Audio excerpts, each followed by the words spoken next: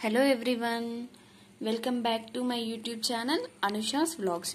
Today we are going to discuss about tangent prop algorithm. Tangent prop algorithm accommodates domain knowledge and expressed as derivatives of the target function with respect to the transformation of its inputs.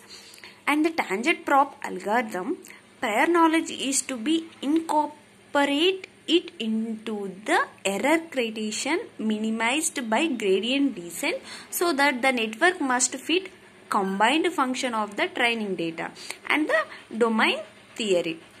For example, handwriting, character recognition.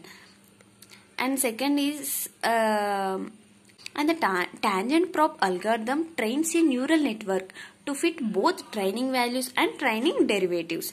For each training example consists of a pair of some instances and training values. Instances is denoted as xi and training values is f of xi. The tangent prop algorithm assumes various training derivatives of the target function are also provided.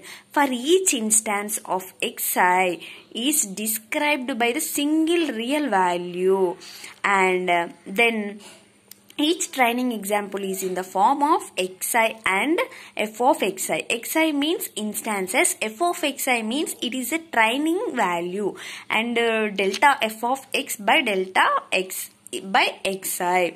Here training example is in the form of three tuples. Here one is instance and second is training value and the third is training derivative of the tuples. Here the tangent prop algorithm, we have three graphs. One is it's shown in below x1, x2 and x3. Y is f of x1 and x2 and x. It is both instance and real values, training values. Second one is the back propagation. Third one is the tangent prop algorithm. It is described as, here first graph is the corresponding training data. It is the corresponding training data x1, x2 and x3.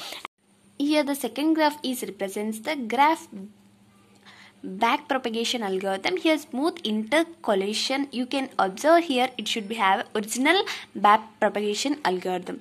The third graph represents as it's a graph and tangent propagation algorithm. Here it considers pre-tuple training data, and by considering this slope it gives the more accurate results. Back propagation algorithm performs gradient descent to accept the minimize the sum of squared errors. For example, error is sum of f of xi is a real values and xi is a instance whole square. By using this formula we can find the errors. The modifying error function is in tangent prop is given formula. Thank you for the watching. Do like, share, subscribe to my YouTube channel Anusha's Vlogs. Thank you.